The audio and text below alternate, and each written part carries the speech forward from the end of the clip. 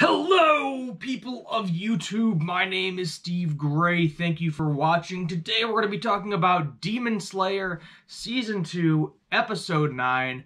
And let me tell you, the only thing disappointing about this entire episode was the massive frigging cliffhanger we were left with. So now I'm going to be super annoyed for a week because I want to know what happens. So maybe I will go, spoil myself with the manga, because I'm thinking about it, in all honesty, because this was just way too massive of a cliffhanger to end on. And even as I'm doing this review, it is eating at me from the insides. So we'll see what happens with that. I'm not going to spoil anything for you if I do choose to read the manga, so you won't have to worry about any of that. So we start this episode off with Gyutaro, Tanjiro, Tengen, all fighting each other, and it looks like it's finally going to be in their favor. We start off where we ended last episode, where the poison kicked in. He wasn't able to regenerate his legs immediately, and it looked like we were going to be good to go. However, he, really wasn't stunned all that long, unfortunately. I mean, maybe for like 30 seconds to a minute at max, and then he was able to regenerate his legs. He then got mad at one of Tengen's wives, so he went after her, because he was like, how dare you, how dare you, somebody like you, do something like that to me. So he goes up there, and then the sashes come in. Tanjiro gets knocked away in the process, but Tengen, Uzai, whatever you want to call him, he is fighting off all of the sashes, and there's really nothing he can do to go defend his wife. So Tanjiro obviously goes to the rescue, gets her out of there just in time. He is not able to use the Himuragi Kagura. He is still using water breathing, but at the same time he is able to slightly modify his water breathing and combined the Kagura into kind of one interesting looking thing. We only really get to see it for a split second, because he's not able to maintain it for that long. He can use it for, like a split second here and there in his injured state. But he's getting worn down. He's got a huge gash in his shoulder, cut up, he's bloody. All of them are worn down. Friggin' Tengen is poisoned at this point in time. And it is just a process. So Tengen, after that, manages to break free, jump on the roof. And both of them are, fighting the upper rank 6 to the point where they get their swords right next to his throat. And they're almost there, and then Gyutaro is like, oh, you think you're going to be able to actually kill me? That's hilarious. He has both of his sais up by his neck, defending himself. And they almost cut through, but then the scythes start going onto the swords, which is kind of creepy. Like his bodily fluids start going onto the swords. And then, the one wife of Tengen knocks Tanjiro away, and then Uzai is on the ground with Gyutaro fighting him by himself. And then the sashes come out again. And then Inosuke and Zenitsu are like, Tanjiro, are you able to move? Are you able to fight? Tanjiro's like, yes, I can still do water breathing at this point in time. So, they kind of push his wife in the background, so, get to a point of safety, go defend yourself with that, or figure out a way to be useful at a later state. So all three of them combined now are fighting Daki in her more powerful state. And even Zenitsu says, don't worry about cutting off both of their heads at the same time. If we can just separate the head, it makes them a lot weaker. Then we can just go and get the other one's head. Separate the head from the body, bring it away somewhere else. And there's really nothing to it. Then we can all team up on the other one. So what happens is Tanjiro and Zenitsu are actually fighting off the sashes for Inosuke to run up the middle with his beast form, 8th form. His muscles get all swollen and beefy, and veins are sticking out, and he sprints up and he gets to her neck, and he can't cut through, so he starts using his swords like a saw and friggin' saws off Daki's head. And then we're thinking, oh, finally, we're in the green. Battle's going well. He'll be good to go. And then Inosuke's like, all right, you guys go help Uzai. I'm going to run off with her head. And then she is like, how dare you behead me? Starts whining like a 12-year-old again, 10-year-old, whatever age range you ought to say. So she tries to use her hair in order to strike Inosuke, and then Inosuke chops it off really easily. He's like, you're a lot less more powerful without your head. There's really not a lot you can do. Some of the sashes are still flying around, but not to the extent as they were when her head was attached. But Gyutaro, being best brother, unfortunately, probably what like stopped my heart in this episode, stabs Inosuke through the chest. We don't know if Inosuke is dead. We don't know if his heart got hit.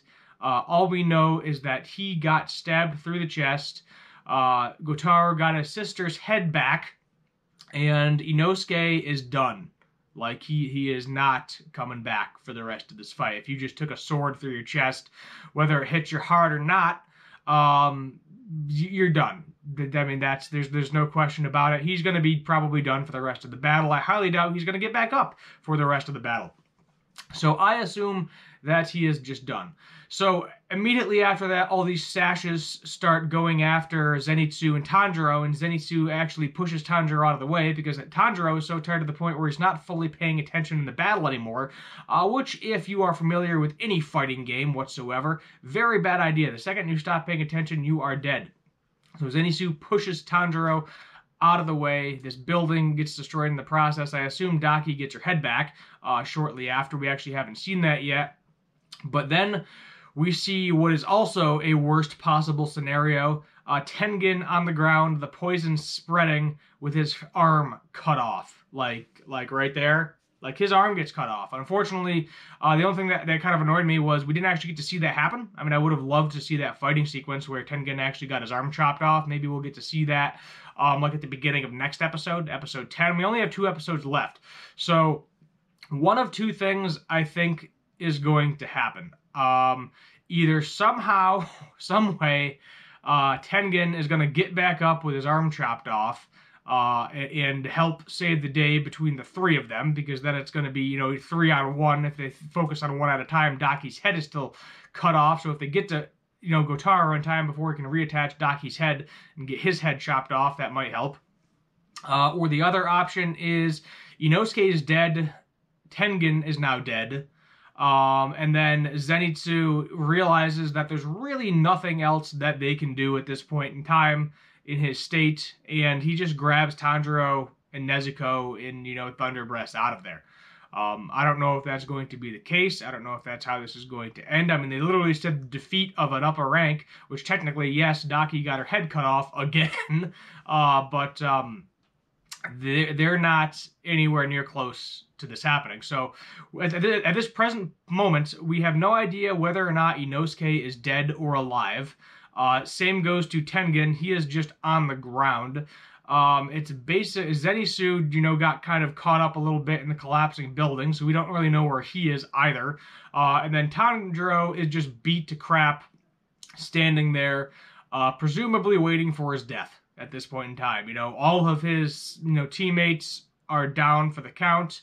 It is just him, and in his current present weakened state, there is no possible way he is going to win. So, as I said, they're either going to pull, their ass out of their hat at the last minute or something, be able to defeat them, or I more likely think that it might be a runaway scenario. I mean, we had flashbacks this episode too, Inosuke saying, what was the point of all of that training when we can't, one of us can't even defeat this thing?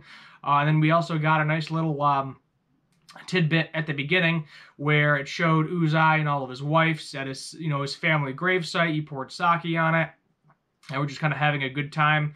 And one of his wives mentioned, she was like, hey, once we defeat an upper rank, let's just be done with this, just forget the shinobi past, forget the demon slayer corpse. Let's just relax, go about our days and live life as normal. And I don't think that's going to happen. At the very least, Tengen is probably dead. So, yeah, He doesn't have any kids to my knowledge, and none of his wives are currently pregnant to my knowledge, which was the point of having 3 wives, because the way the shinobi work in this world anyway is they don't really care about the women. It's more like they are baby-making machines, so we're going to give you 3 of them to get as many siblings as possible. So that way, the family name lives on, the shinobi clan lives on, things along those lines. But shinobi are pretty much, and in this time, and they even mentioned it in Demon Slayer, pretty much all like worn out and done and over with. They're not going to happen. So I don't know. It's this was just it was a fantastic episode. I'm giving it a 9 out of 10. The only reason it's not getting a 10 out of 10 is because of just that massive cliffhanger that we're getting. Because we don't know the status of Inosuke. We don't know the status of Tengen. Same with Zenitsu. We don't know if he got caught up in the building collapse or not.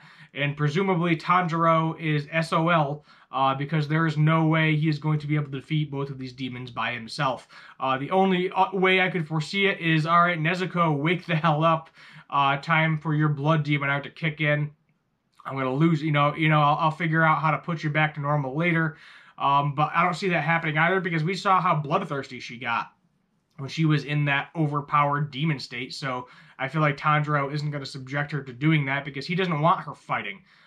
He doesn't want her, to be in that state where she then starts getting a bloodlust for humans.